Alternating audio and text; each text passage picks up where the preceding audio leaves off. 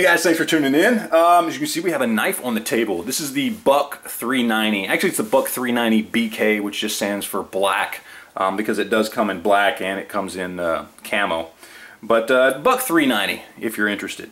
Now, I do not usually do knife reviews or anything like that, but I've kind of been on a knife kick for the last couple months, and this is one of the ones I picked up that I've been particularly happy with, and so I wanted to do a review on it. Now, this one I only picked up here in the last 2 or 3 weeks, but I have had a chance to use it. I went hunting the other day and didn't catch much, but I got a couple of jackrabbits that were both around 15 pounds. And so I had a chance to use this to get them cleaned up and skinned and gutted and all that good stuff. And I was pretty damn happy with it, I gotta say. So let's just go ahead and go over what we've got here on the knife. First off is the sheath. It's just kind of a you know, nylon sheath, nothing too special there, but it is nice. It's got some ribbing in here that kind of give it some rigidity, so it's not a very flimsy one. It's got a lot of padding in there.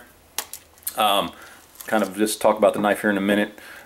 We've got some nice, the interior here is made of a nice hard plastic, so it's good and stiff, and of course it's hard to see in there, but you've actually got a funnel, a plastic funnel that's the exact shape of this end of the knife, so that it always goes right in there. It doesn't get hung up on the side or anything like that, which again, it's just a cheap nylon sheath, but the little details that they did to it to make it a little bit nicer than your average cheap nylon sheath, I think kind of speaks volumes to Buck.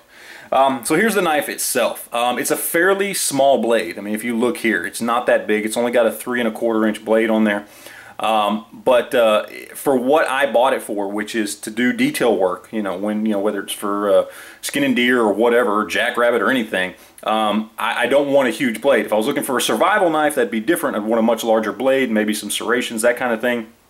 But for what I wanted this knife for, it works perfectly. You got a lot of control here. I like the curved handle. I prefer that. I know some people don't, but I feel personally it gives me better control when I'm trying to really get in there and do some detail work. It's got some nice serrations on the back for your thumb, and the serrations even follow up on the back of the handle here. It's got a nice rubberized textured grip. You've got some nice grippy features there, nice undercut for your finger. It is very, very easy to get a grip on this and control this knife even when your hands are covered in blood. Another cool thing about it that I absolutely love, it's completely full tang. So the steel goes all the way back to here, and you can in fact see it sticking out of the lanyard hole there. And of course, this is, let me see if we can get it there, Buck USA. This is a made in the USA Buck knife, which actually about 80% of Buck's knives are made in the USA. I don't know why they don't just all make them here, because, I mean, honestly, the price difference is nothing, really. I mean, if you shop around online, look at the difference between, one of these versus one of the Chinese hunting knives that Buck imports. There's no difference. So I don't know why anybody buys the Chinese ones anyway. So anyway, good knife, US made. Extremely sharp. It came in razor sharp, and even though I haven't done a whole lot with it, just a couple jackrabbits, still extremely sharp, razor sharp.